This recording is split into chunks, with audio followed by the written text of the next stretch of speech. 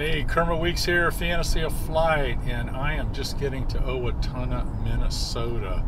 I am checking up on the Sikorsky S-38. I've not seen it for at least 3, if not 4 years. Coming to see Brent Langer.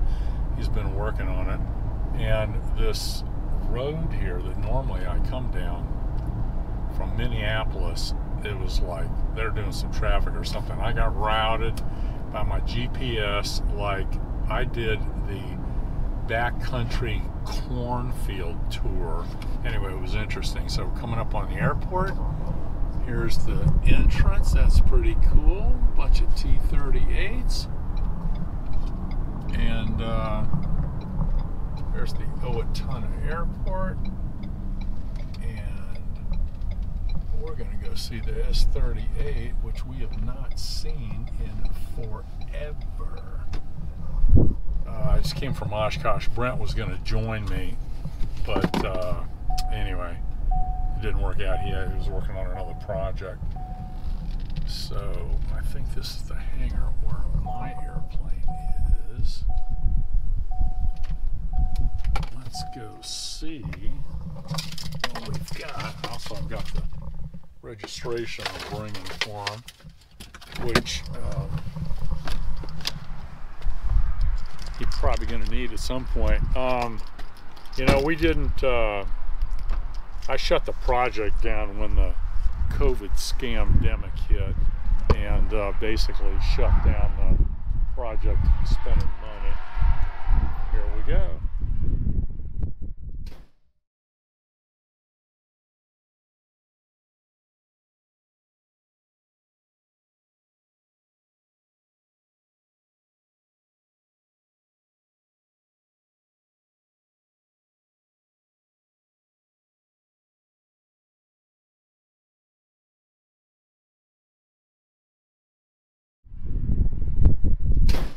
I see a zebra plane.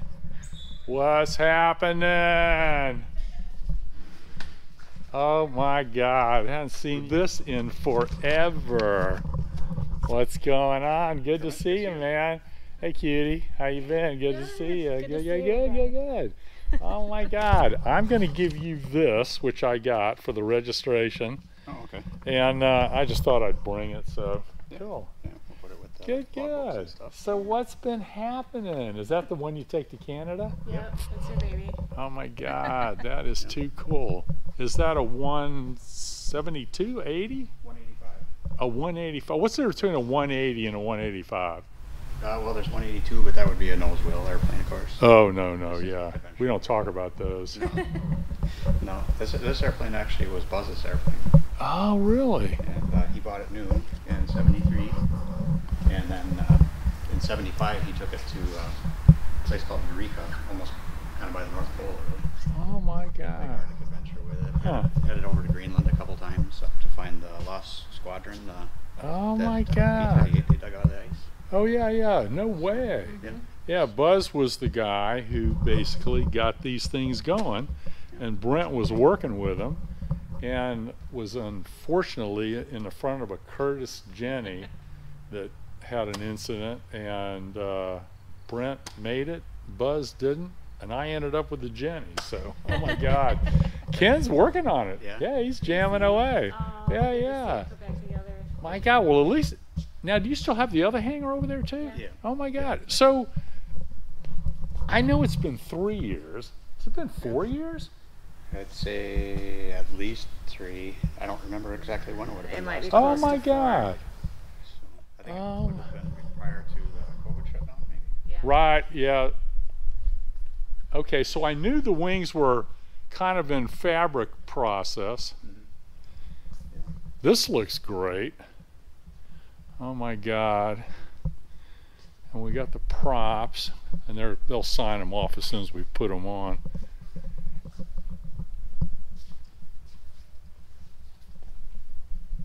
Okay, so we got one covered, one not. The booms. Booms are covered. The vertical fins are in here finished. They're just safe in there. Easy Huh. to move. So, The, are these all the tanks? yeah, fuel tanks, oil tanks. I'll be darned. God, those look nice. Those look really nice. We're doing some reinforcements and some improvements to them. They had developed some leaks over the course of 10 years or so when they were in service. Are these? Yeah. So they're just straight. So they're just sealed where the pro seal rivets and stuff are. Oil tanks. Yeah. And those we had took those to another welder, and he beefed up the welds on them. They were great. They were cracking occasionally. Okay. Super. Oh my God. Well, the airplane had like almost 1,000 hours on it. Tom Sherrati, called me when I was over at Shuttleworth, flying an Albatross with one of Peter Jackson's airplanes and guys, and he said, "Hey, Kermit, I'm over in Amsterdam and I'm thinking of selling the airplane." I said, "Well, what are you asking for?" Because I always wanted it because we were, and he told me, and I said, "Wow, yeah, okay." And he said, "But for you, it'll be this price." The next day I was over with a contract. I signed the bill of sale, wired the money. Oh my God, I really pissed off my money market manager because I'm buying this airplane. So anyway, cool. So we've done nothing, I know, and I appreciate that. And oh my God, I at least have a bottle of Naked in Jamaica rum for you for 3 years of free hangaround. Naked in Jamaica. I'm happy to, if you've got the time to do something if you need it, but if not, I mean, I don't have the friggin' space, but somebody at Oshkosh told me you were thinking of moving to another airport. Well, we actually started moved my maintenance service from here to Waseca, which is about 15 miles west of here. Okay. And so we still own these 2 hangars, and nothing's going to change there. But okay. Yeah. So how about as far as finishing anything or that kind of stuff? Can you still do it here? Oh yeah. Okay. I was just, because if you needed to move it or whatever, then I'd start throwing some more money at it. But it's really, like I said, I don't need the airplane, but I'm happy to put money into it if you've got the time to. We could start doing a little bit on it. Yeah. Okay. Just to kind of get it nudged along a little bit, but. We spent a lot of time moving the majority of the shop over to Waseca this winter. That occupied a lot of the time. Huh. So took over the FBO airport manager position over there. No way! Yeah. Oh my God! What are you thinking? Is that where all this gray hair came from? I'm starting to notice some back there, Brent. and other things. Yeah. I love the way he camouflages himself with a gray T-shirt too. Yeah. Oh my God! It's the uniform. Man, that fabric looks awesome up there. Cool. Yeah, and I think, as I remember, there was some metal up there. People could walk to fuel it, and that was getting kind of cracked and dinged, and that was something that needed to get fixed. And we repaired a lot of ribs and some skin repairs. The engines were, they were 900 hours, something like that, and it was, getting close to that. And anyway, so what happened was when I did the deal with Tom, then we had, Brent went over with Paul, met you over in Amsterdam, first time you guys ever met. They took the airplane apart and put it in 2 containers. Believe it or not, they got this in 2 40-foot containers, shipped it back to here, and away they've been. Just FYI, Paul's last day was last Friday. Oh, really? Oh, yeah? Yeah, not this last Friday. He graduated from Embry-Riddle. I think he's been with me like 35 years. And, he's done some great work. And he got a job offer, to go back and teach at Embry-Riddle, his alma mater, which is pretty cool. So he's going to make more money. He's going to be in the air conditioning. And he's going to be teaching a bunch of kids, paying it forward. And we'll see if he gets bored, how fast he gets bored. But anyway, so that's cool. So Brent and Paul took it apart. We got a video online on that. Yeah, that was an adventure in itself too. Oh my gosh, that was 2 weeks. A lot of time spent packing it up in those 2 containers. I was wondering how it would look when it got here, and it was like when we opened the doors, it was just like as if we had just closed them. Oh my God, they did a really good job of handling it. That's awesome. Well, good. So so just pointing out things that need to be done. I mean, is there still wiring and carbs and? Yep. So the carburetors have been overhauled and everything. Okay. They went with the engines. Now, are they carburetors that have diaphragms and stuff that may go bad after a while, or are they like float carburetors? They're float carburetors. Oh, okay. Yeah. All right. So those are good to go. as far as the engine cowlings, we were going to just kind of clean them up and repaint them. Right. Put some new paint on everything. The actual engine mount stuff, that's all complete. The wiring to both engines is all coiled up on that center pedestal. Right. And I think a lot of that's probably going to wind up going away, because I'd say about half of that wiring is to do with the engine monitor that Tom had me put in when he flew it over the Arctic, or over the. Oh, okay, yeah, cool. So I don't know that he'd want to have that stuff in the plane. So I'm not going to fly it across. It's been once. Thanks, Tom. So if we remove that stuff and put some of the original gauges back in there, that'll get rid of a lot of that wiring. Yeah, cool. So yeah, and then of course the props were overhauled and Yep. they're ready to go on, and just have to borrow the special tools to get them snapped back on there. And we were in the process of putting the fabric on the outer wing panels, kind of when we shut her down for a while there. So, and we'd actually have the blanket sewed up for the second wing. Mm-hmm. We come up with a pretty neat system for that. We actually glued the seam like a French folded felt seam, and then double stitched it through the glue and everything. One of the tricks that I learned from some of the old guys. Yeah, good.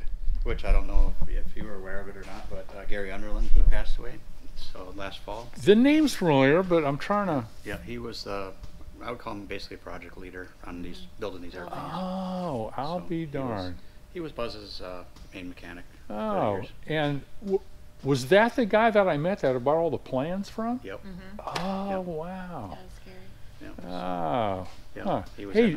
in assisted living for a while and then didn't make it. So yeah, I think of the whole crew that built these airplanes, I believe I'm the only one left.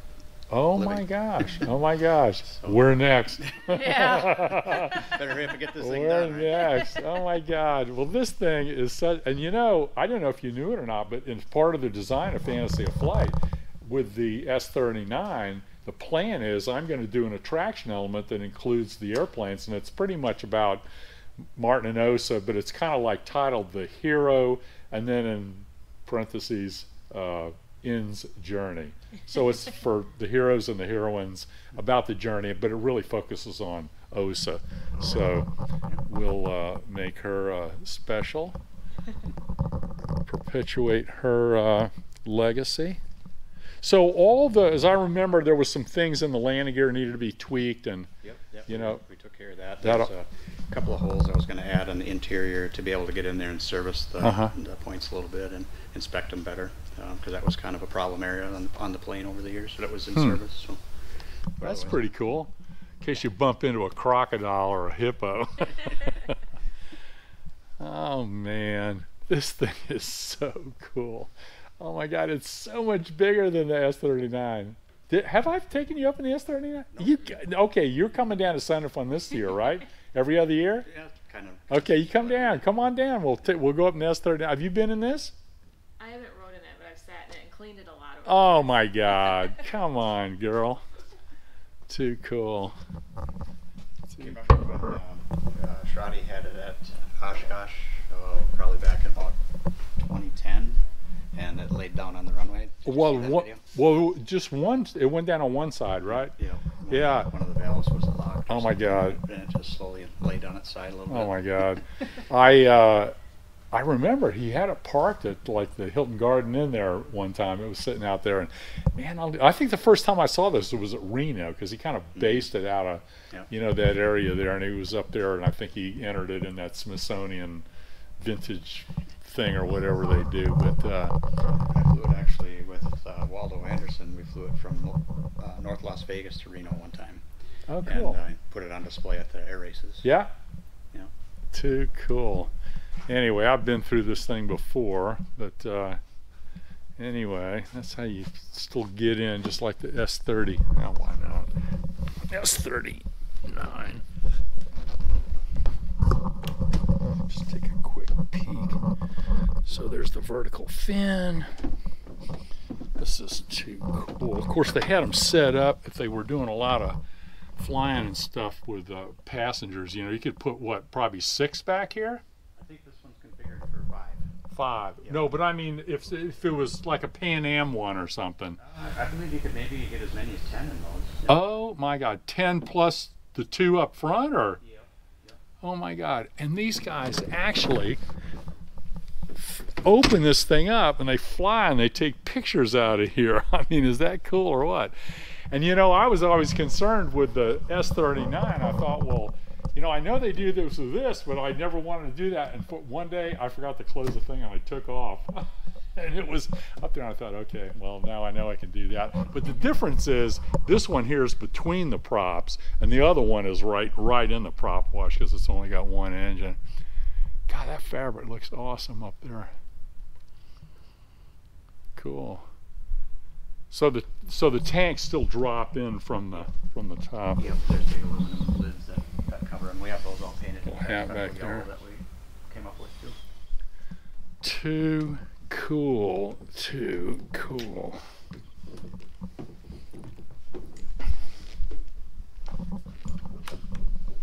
Pretty good. Not bad for an old man. EAA and I turned 70 years old this year. Yeah. How old are you? 48. Oh my God. Oh my gosh, that's not fair. Anyway, oh my God, this thing is so cool, Brent. Oh my God, that is so cool. Yeah, all part of my big dream. It's gonna happen. I just don't know when. So everything's here. There's really nothing. Yeah. Yeah, so refresh my memory.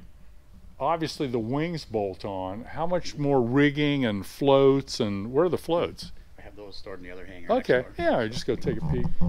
So yeah, you got the lower wing, of course, that bolts on right there. Oh yeah. Where are the lower wings? They're Yeah. against the paint. So, Yeah, okay. Let's go take a quick peek at those. so those are only, oh, I would say they're about 20 feet long or so. And then you got, of course, Let the me structure pit her. between the wings and then the tip bolts and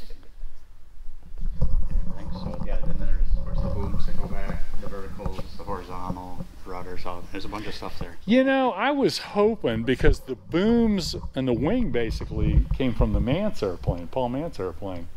God, if there's any way I could find a way to get that damn number, and because I'd love to be able to hop rides in this at Fantasy of Flight. Hey, just FYI, you remember when they had the little museum over there, and they had the S-56? Yep. I ended up with the one that was in an auction that was part of, I think, the New York police, and they were chasing bootleggers or something with it. And it got taken off the registry, and it took me 4 years to get it in my name as the original airplane. But I just got it done about 2 months ago, so. I think the one that Buzz had Ended up in the Reynolds, Yep. yeah, Yep. the So, Tobacco if they- Museum. If they fly it, or if it's just on static display. I think it's the one in where is it? Where's the other one? The Sam Johnson one. Oh, that's in Racine, Wisconsin. Racine, yeah, Yeah. Racine. Yep. Yeah, cool. Yep, that one's hanging from a ceiling over there. I don't know if you've ever seen that or not. No, I mean, I've seen the airplane when it flew at Oshkosh, but I never. God, whatever happened to that guy that did the movie? He used to. Dugan Rossellini, I don't know. I haven't Yeah. heard from him. in Oh a my long time. God. Yeah. He was an interesting guy.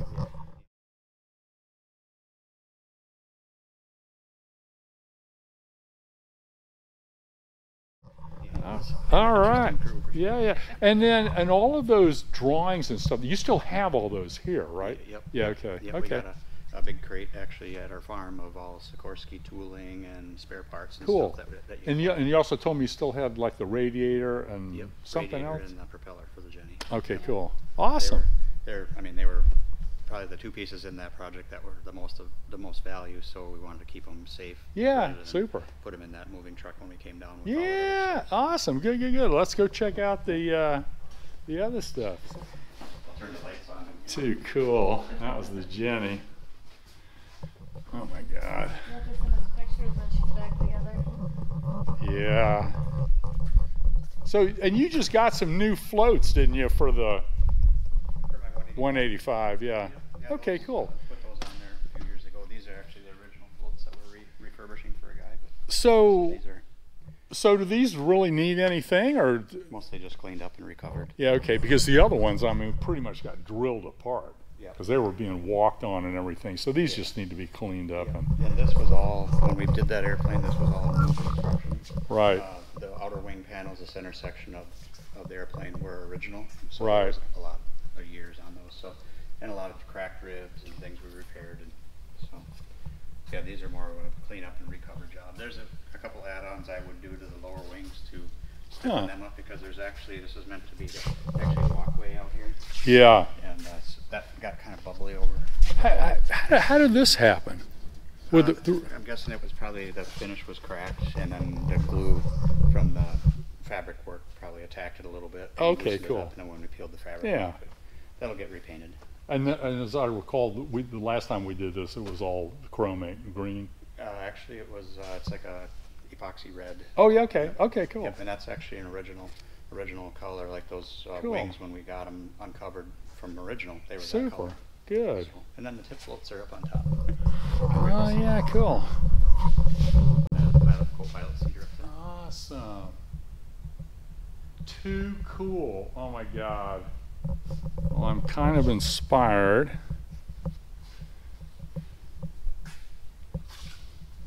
Pretty cool. Dang, oh my God, let me guys go look at this thing some more. God dang, that thing is cool. That thing is so cool. Let me take a selfie for my Facebook post.